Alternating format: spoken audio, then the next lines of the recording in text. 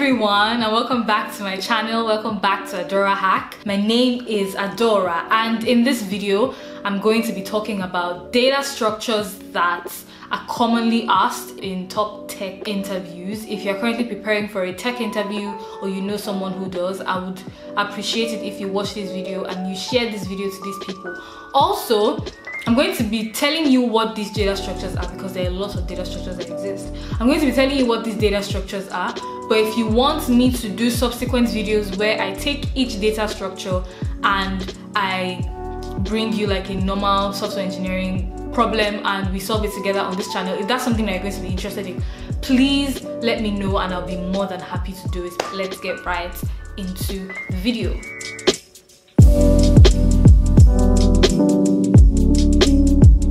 So the first data structure is arrays. I think arrays are the most common data structures. An array would be, let me give the computer science definition of an array. I think an array is a finite set of elements of the same type. An array is a finite set, so when you want to define an array, you mostly say, okay, I want an array of this fixed size. So sometimes you would get array related questions. Sometimes somebody will tell you to sort an array in place or different things like that. Arrays are very common data structures that are usually asked. The next data structure I want to talk about is linked lists. Linked lists are another common data structure. So when you think about arrays have, I don't know what the English word is, but they literally follow each other in memory. So I have this memory block and this is my value, and the next value is the next value in the array, and the next value is the next value in the array. But with linked lists, they don't really follow each other in memory, if that makes sense. A linked list is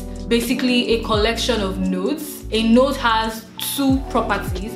The first property is the value of that node, and the second property is a pointer to the next node. How you would know a linked list has ended is that the next property of that last element does not point anywhere. In that case, linked lists don't need to follow each other in memory. I can be on my own chilling on this side of the CPU. I just need the address to that next element. That element doesn't have to be sitting beside me. We don't have to be sitting partners. One node points to the next node, and sometimes depending on the kind of linked list, its previous node. So I can have two pointers, one pointing to my next node, one pointing to my previous node, and then I have the value of my own node. There are different kinds of linked lists. There's the singly linked list, which is the one that just points to the next node.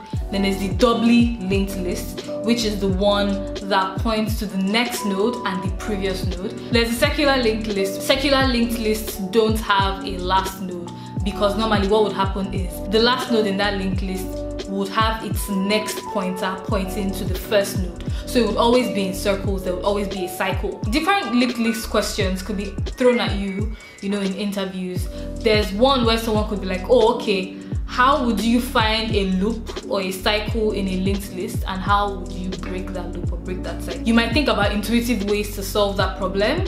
Sometimes you might solve that problem by, like, I know that there are multiple solutions for that problem. There's one solution that maybe requires you to have 2 pointers, one fast pointer, one slow pointer, and when the 2 pointers meet, you know that there's a loop somewhere, and then you stop it, because the faster one will be moving like 2 or 3 steps, and the slower one will just be moving one step. But when they finally meet, then it's like they finally reach the same place and it makes sense. So in that scenario, yes, some people also could go ahead and use some kind of data structure, and they're like, oh, okay, I'm going to put, when I go on each node in the linked list, I'm going to put it in some kind of data structure, and when I get to the next node, I'll do a lookup, and if I've seen that node before, I will know. Some people go ahead to introduce something called a visited flag. So it's like, okay, when I reach a node, I mark it that I visited it, and I keep marking every single node that I visited it. And if I get back to a node that I visited before, I know that I'm in a loop and I can break out of that loop. So there are different ways to solving these problems. The next one I want to talk about is a stack. And a stack is the last thing first out data structure. Oh, fantastic, I have books here. Great. So I have these books on my stack, right? Or rather, I have this stack. My hand is the stack. I've declared the stack, right? The stack is empty. And I come and I'm like, okay, I'm going to push living by the code onto that stack. And I've pushed it. Right, so now I have living by the code on that stack. Now this is the top of my stack. I come here and I say, I'm going to push accelerate onto that stack. And I just do that. I push accelerate onto the stack. And now this is my new top. So there's no way I can remove living by the code without removing accelerate first. And then I come and I'm like, okay, I want to add this financial survival in a certain times book onto my stack. And I come and I add it. Now this is the top of my stack. There's no way I can remove accelerate or living by the code without removing this first. Stacks do a lot of things in reverse. A very common stack example would be if you get an interview question. You know, this is not the optimal example, this is not the optimal solution, but this is a solution.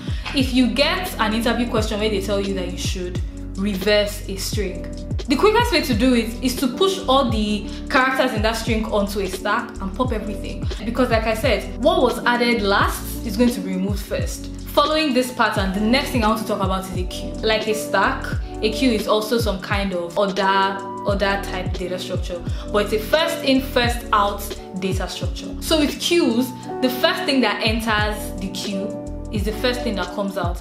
Let's look at if you want to buy food and you are on a line at some kind of, you know, fast food or kiosk or restaurant or whatever.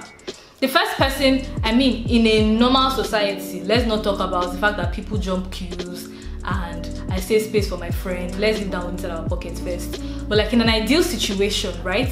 The first person that would get attended to was the person that got to the line first.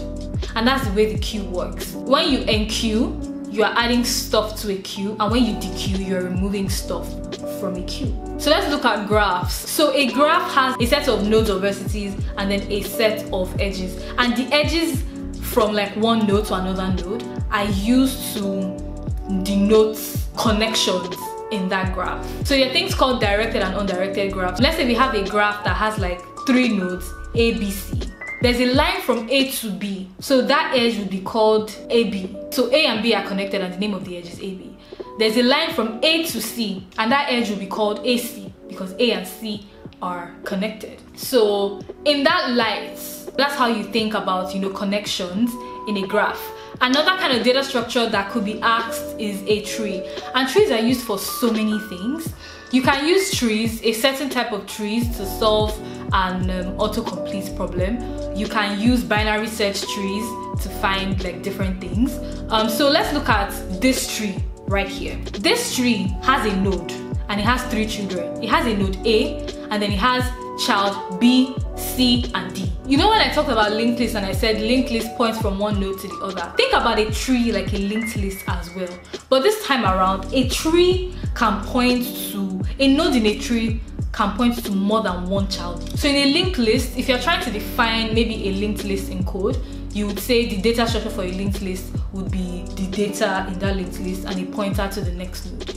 In a tree, you would have the data on that tree and a pointer to the list of next nodes, if that makes sense. Because in a tree, you can have 1 or more children, for lack of a better word. This is an example of another tree where you can see here some nodes on this tree have 2 children. Some nodes on this tree have 4 children. Some nodes on this tree have no child. There are many kinds of trees. There are red-black trees, there are B trees, there are binary trees. The final data structure I want to talk about, hash tables. There are data structures that have constant time lookup, for example. So if I put anything in my hash map and I want to get that thing out, if I do a lookup on my hash map, my data is returned to me in constant time. I've talked about arrays, I've talked about linked lists, stacks, queues, graph, trees, and hash maps.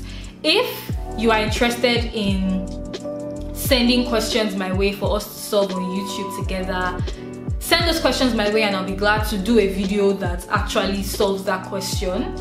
Or you can tell me that, oh, you want me to, you know, go in depth with any of these data structures as subsequent videos, and that's something I'll be glad to do as well. I'll be glad to launch a data structure series for y'all. Thank you so much for watching this video to the end. If you liked it, please make sure that you give it a thumbs up. If you are not subscribed to me, please make sure that you're subscribed. I would really appreciate it. Hit the subscribe button here. Give this video a thumbs up. Share this video with your friends. Thank you so much once again, and I will see you in my next video. Bye.